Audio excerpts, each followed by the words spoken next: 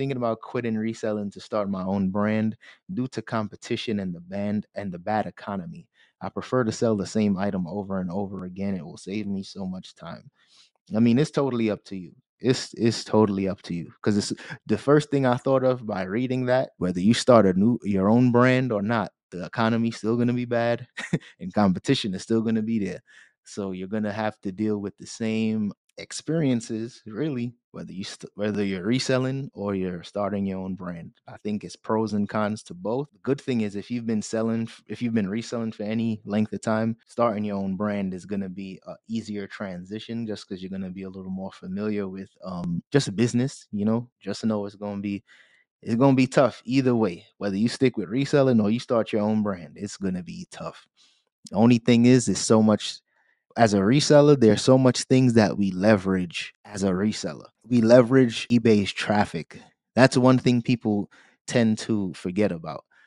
Traffic is so expensive to drive to your own website, your own brand, your own anything. It was 2016. I started a big cartel store and I was selling thrifted stuff, bow ties, dress shirts, accessories. It was all lightweight stuff. It was like tie clips, those types of stuff. And I just called it the Dapper Advisor Boutique. And I was trying to, just drive traffic to that site, just drive traffic, drive traffic. And I was doing Facebook ads and I was doing Facebook ads and Google ads. When I tell you the amount of money that I was spending, it was probably like $70 to $80 a week on Facebook ads to drive traffic to that site. It was ridiculous because after a while you realize like you're just pouring money into this. It's not necessarily converting in sales, but you have to keep pouring money into the ads so that you can potentially bring in some new customers. So that right there really made me want to lean more into reselling because I realized paying for traffic and obtaining traffic was insanely expensive. And that was just me running a very small, thrifted boutique, online boutique, if you will. Imagine people that are running like larger Shopify stores and trying to drive traffic to that. Like it can be expensive, but I mean, the one of the pros, like you said, just like you said, selling the same item over and over again. It's in terms of shipping, it's a lot easier in terms of having a bunch of different poly mailers and box sizes and all these different things you have to do. So pros and cons to either one. Do you think things will turn around? Absolutely. Absolutely. The future is bright. Trust me, the future is bright. Like I know sometimes there are days where I'm frustrated. Trust me, where I'm like, man, this is crazy. But things will absolutely turn around. It always turns around. I remember even I was talking about this a few days ago as well. In 2020, when we seen that huge boom. Prior to that, things were pretty standard. It was pretty regular. I know I was doing well for myself. I was on YouTube sharing my sales. I was definitely like excited and proud. But then it was that huge uptick of sales that happened from 2020 to 21. Then 22, it started to still progress, but it started to cool down a little bit. We started to realize that things were coming back down a little bit. 23 started to really cool down. Now we're in 24 and we're kind of still experiencing that like slowdown in terms of sales. But I think things are going to turn around just like how Bitcoin turned around. Bitcoin at one point was like 17,000 at an not an all time low, because at one point Bitcoin was like 10 cents, but Bitcoin was very low, 17,000. And then it turned right back around and up to like 65, almost 70,000, I think just a few days ago.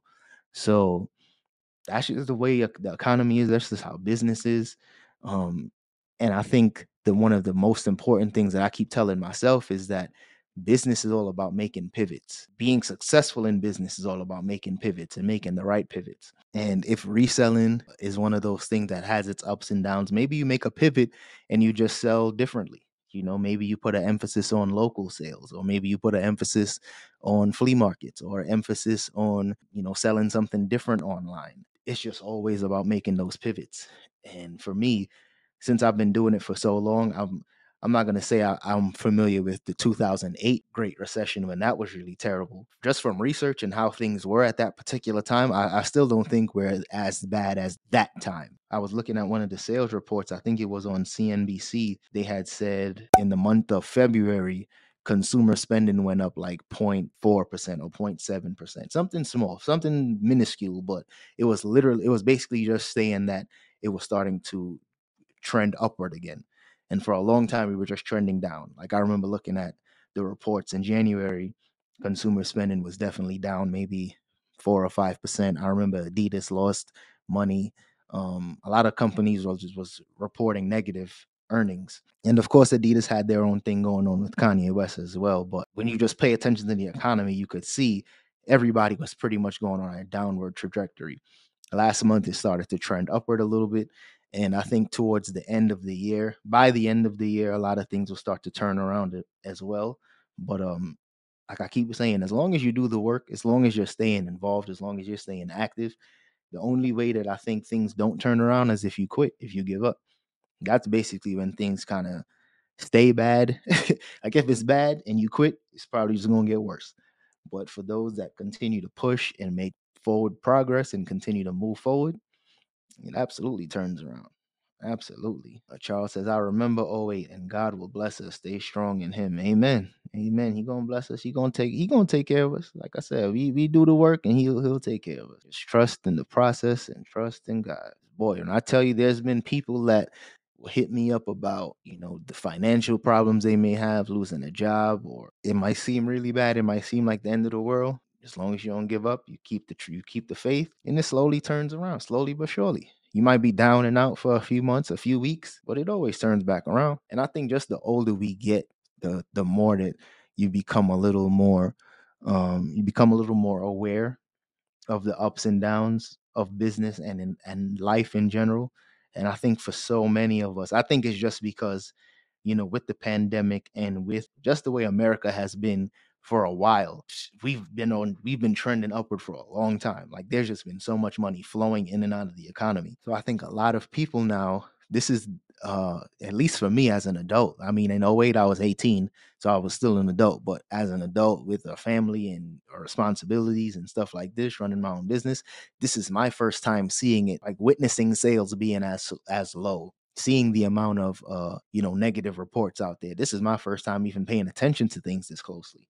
But I'm always been a student of the game. So seeing right on trend like this, you're gonna see highs and you're gonna see lows. And right now we're just in a low. Like obviously we're gonna go back up again. Just a matter of time. I think too, with this being an election year, there's always more money gets put into the economy during election years. It don't matter if you're Republican, Democrat, more money gets put in. People are trying to, get their votes. They're trying to sway people. So money gets put into the economy. And when money comes into the economy, just like how on all of these TV shows, you notice they don't even call Americans Americans. They call us consumers because once money gets put in and people get some money in their pocket, what do? Consume. And if you have something to offer, you have a proposition or you have some type of offer and people will buy. It's just about what do you have to offer? What's your proposition? So that's the main thing to keep in mind.